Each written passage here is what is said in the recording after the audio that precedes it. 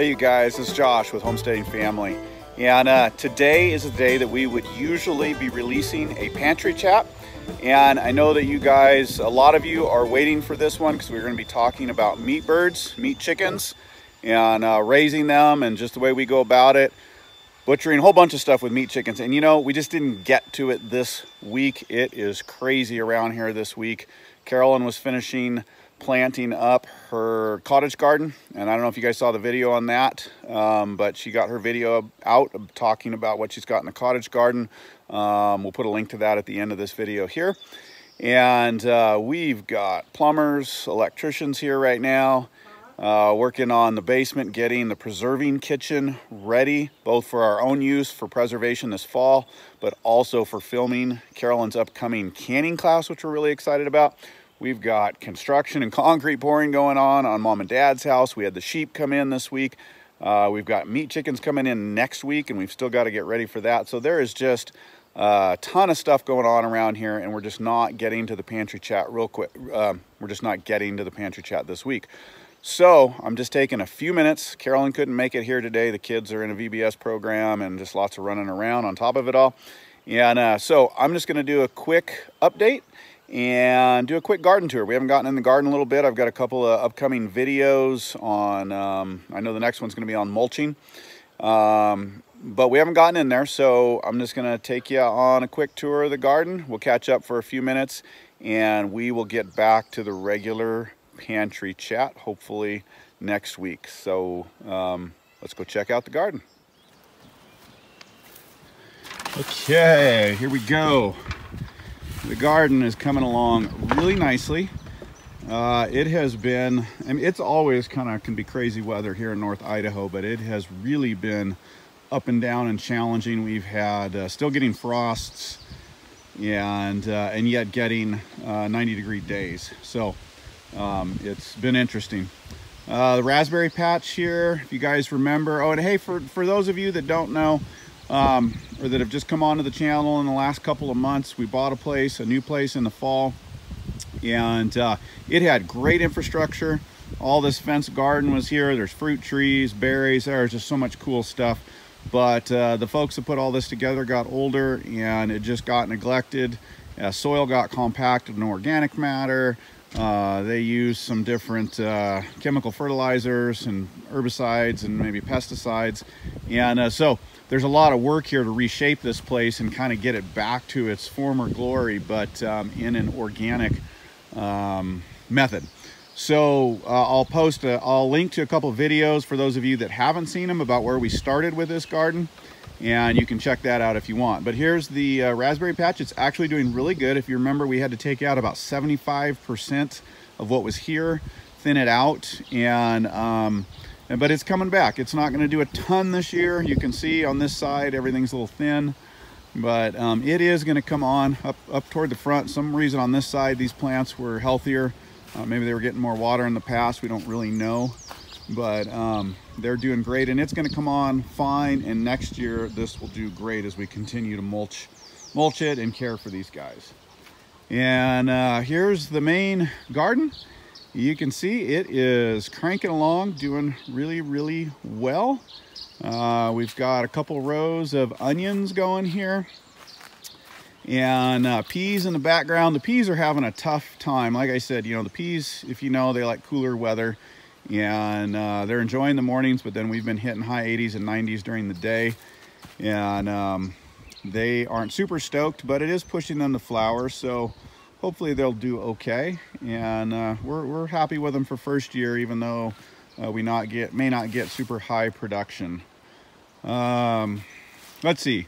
Here's our chards, spinaches, eating off of these. And for you guys that are new again, we've been eating out of the garden now here in North Idaho since at least the 1st of May, a little bit early. That's really good for fresh eating up here. That's mostly because of the greenhouse and then early planting out here. Currants, we've never had currants before. We're excited about them. You can see we got a few issues here we're going to need to figure out. But these currants are all doing great, even some gooseberries down there. We did a lot of mulching on these beds, trimming these guys back, and we're really excited. They're just looking good, and my goodness, look at this whole bush is just loaded with fruit. So gonna have a lot of currant jam. What else? Blueberries here, they're not so great. A couple we transported in pots and didn't get in the ground. Blueberries are a little tough up here, but we'll figure them out. Grapes are coming along pretty good. They survived the really, really cold weather. As I said, you can see the peas and you can see the tops. It's just been getting too warm for them. But we've got a long row and I think they're gonna do okay. Potatoes, on the other hand, are absolutely stoked. They have come up just righteously, just fantastic, doing so well. And we've got, these are our red potatoes right here, which seem to be the happiest.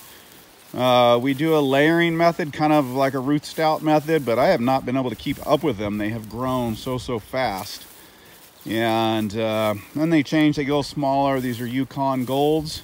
Seem to be doing second best as far as growth. We don't know what's going on underneath, but they should all do well.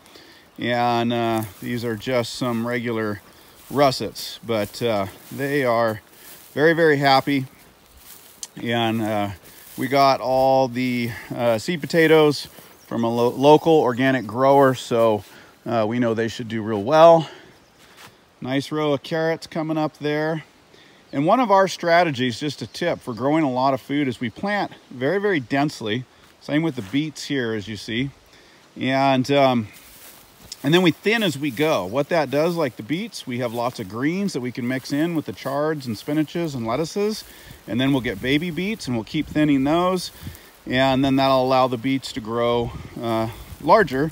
And so we'll have a fall harvest. And that keeps us, just saying, beets all through the season. We'll do the same with spinaches, chards, carrots. Similarly, we're not eating the tops off the carrots, but we'll do the same thing as they start to grow in. We'll harvest the baby carrots and let them fill in. You really got to build your soil up for this, but it really adds to the production of your garden and keeps you in fresh eating for a longer portion of the season. Yeah, you can see these beets look like they're about ready for some water. A few parsnips in here. We really like the parsnips. And they're coming along pretty good. Few turnips we threw in, and we've got a little bit of a flea beetle problem. And we were able to save these guys using a little bit of ash and diatomaceous earth. And but flea beetles up here is pretty much our one nemesis, our one pest that's a constant up in this area that we've dealt with. This bed here, we do succession planting. So this whole row, we plant once a week. So you can see this first week of growth right here. We really need to harvest the spinach. There's spinach in here. There's some cilantro that another week or so, it'll be ready. The spinach is ready. Real dense lettuce. And that's the end. And then there's the next week. And you can just see the beds. And this will give us 8 weeks. And we'll come back and do a second round so that we'll be eating fresh all the way into mid-October. And this was the last seeded bed. And we like to keep this bed under landscape cloth. What that does is it keeps the soil warm. It also germinates any of the weeds that are on the surface in there and then kills them back. And so then we just peel this back as we go along and reveal the next section for next week. All right, peppers. We had a tough time with peppers starts in the greenhouse with all the erratic weather. So we've got a mix of some store-bought peppers because we really like them, along with our little baby starts. They are probably not going to do a whole lot, but we'll see. We're going to give them a try anyways. They just, with the cooler weather this spring in the greenhouse, they just didn't get up. We've also got some okra. Trying a shorter season okra, that is really hard to do. That's the okra right there. That's tough to do up here, but we're trying it. We like a little diversity in the bed, and we like okra, so we're gonna see what we can do. All right, these are our summer squashes. Should be some zucchini in here, some scallops, some yellow crooknecks, and don't do a whole ton of these, but you know, they give us some good meaty fresh eating early in the season, and they're all doing real well. And then I don't know if you guys saw the photo, I probably haven't talked about this much, but these are primarily a bean tunnel. You can see this row I haven't finished mulching yet, but we do these tunnels where we'll grow beans up the outside, and then inside growing some of the brassicas, so cabbages, Brussels sprouts, broccoli, and that will shade them when we get into the real heat of the summer and allow those guys to do well. Also gives them some cover from the flea beetle, believe it or not, and it gives them a little protection there.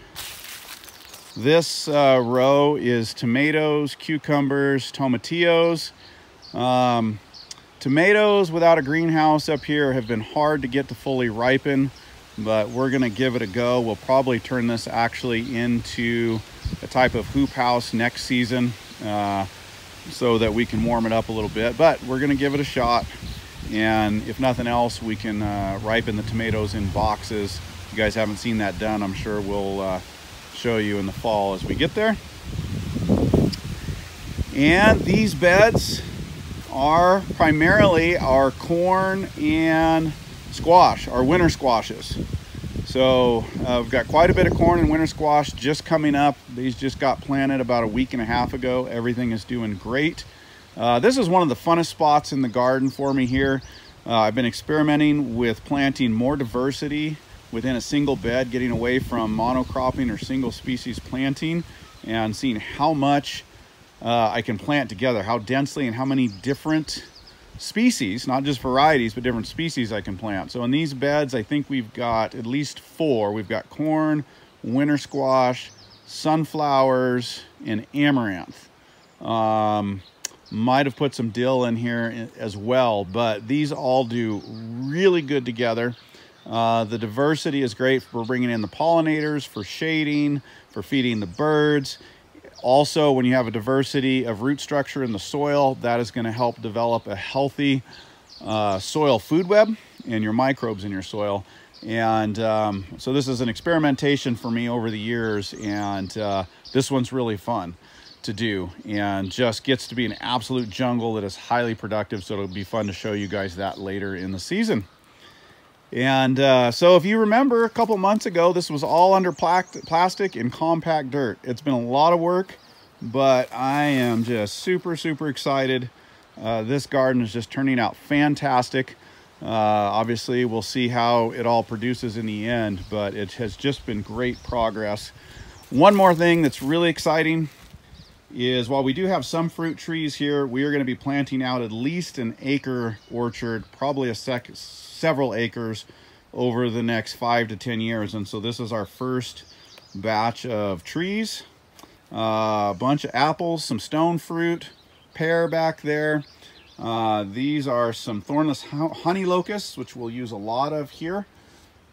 Obviously not for fruit, but for shade and they're good nitrogen fixers. We can chop and drop these and make mulch and compost out of them. A whole lot of good uses for the locust trees. There's some black locust in there too. A few leftover cabbages. And then all those small trees, which are coming from a local nursery, who we're going to have on a pantry chat. A friend of mine, Casimir Haleski, who's just awesome guy, knows his trees, and he's got some great knowledge to share. So hopefully, if he's willing, we'll get him on for a pantry chat to talk about fruit trees sometime this summer. And this is going to be our nursery. You can see I've had putting the BCS to work, getting this little tree nursery shaped up. So all those trees you saw will go in here in the next week, and then they will stay and get planted out next spring. And then next spring we'll bring another batch into the nursery. It's actually a very economical way. Instead of buying 3 or 4-year-old trees, we can buy 1-year-old trees and grow them out here in the nursery, so we're paying a lesser cost, and then transplant them. And these are a couple chestnut trees. We're going to be doing a lot of nuts here. Chestnuts, a couple different types of walnuts, hazelnuts, filberts, and I think we're going to maybe even try some almonds. So that will be exciting stuff. kids garden. You've probably seen a little bit on the wattle fence that they did. So cool. They put this together and they've got several of their gardens in there. And of course, you hear me say it whenever I'm talking about the garden, and I'm telling them, mulch your gardens. Do not leave your soil naked. And so we got to get these guys mulching, but they've got a great start. They've gotten all the rocks out, shaped their beds, composted, and got starts planted. So every kid's got a garden space, and they just get to get out here and have fun. It's fun to see the different creativity that each person does in their own take on things. So really, really fun.